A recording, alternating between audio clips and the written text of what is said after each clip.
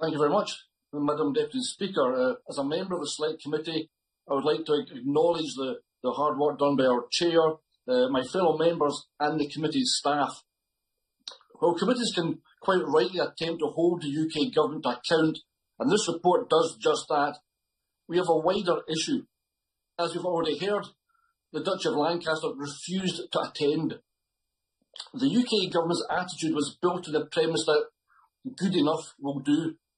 Attending press conferences and reading out data which, as the report states, is to emphasise an argument, rather than as it should be to inform the public, is not good enough. The Chair quoted Disraeli.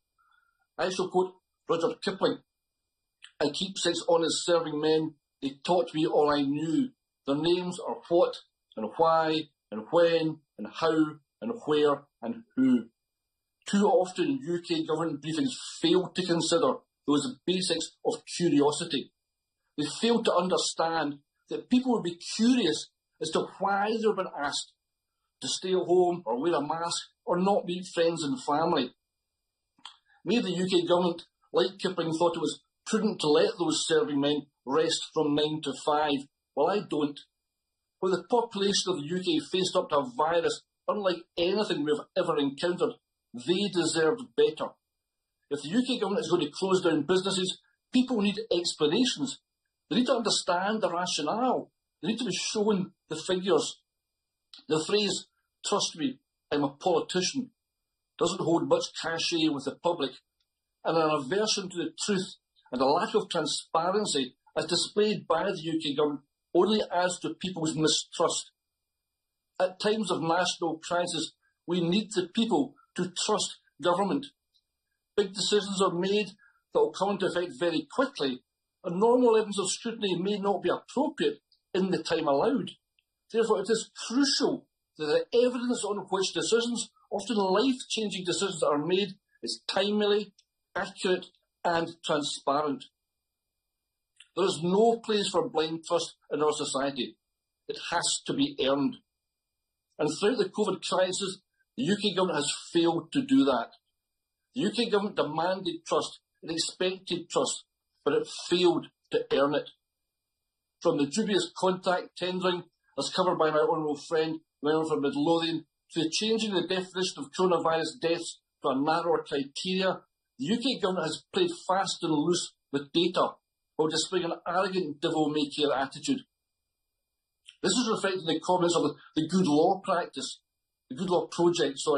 which condemned the UK Government as being contemptuous of transparency and allergic to accountability.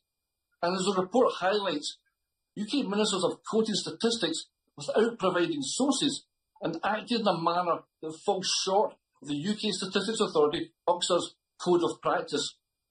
The report found that there were not enough explanations of where ministerial responsibility for data lay, and it changed several times throughout the pandemic, and that UK Government delays in sharing data hampered local COVID-19 responses. When the UK Government failed to be open and transparent, it fed the conspiracy theories, it tested the resolve of responsible citizens, and it undermined the colossal work being undertaken by frontline workers. The Prime Minister's former housemaster once wrote, "Boris sometimes seems affronted when criticised for what amounts to a gross failure of responsibility.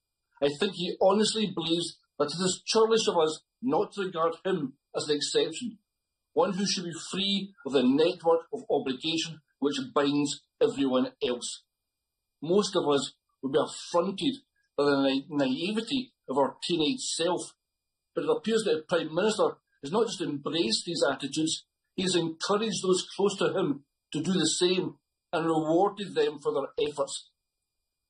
As we once again attempt to emerge from COVID restrictions, we can't allow the UK Government to walk away from this. I shall close with a quote from the conclusions of the report. The Ministerial Code needs to be strengthened so it is clear that ministers are required to abide by the UKSA Code of Practice in their presentation of data. The UKSA Code includes the principles of trustworthiness that builds confidence in the people and organisations that produce statistics and data. Abiding by the Oxford Code of Practice is a statutory requirement for government departments. It is simply not enough to ask ministers to be mindful of the Oxford course. Unfortunately, principles, conventions, expectations are not enough. Ministers can't be held to account by a raised eyebrow or a stern letter. And that, Madam Deputy Speaker, is why it is only right and proper that PACAC holds an inquiry into the propriety of governance in light of Greensill. Thank you very much. Listen.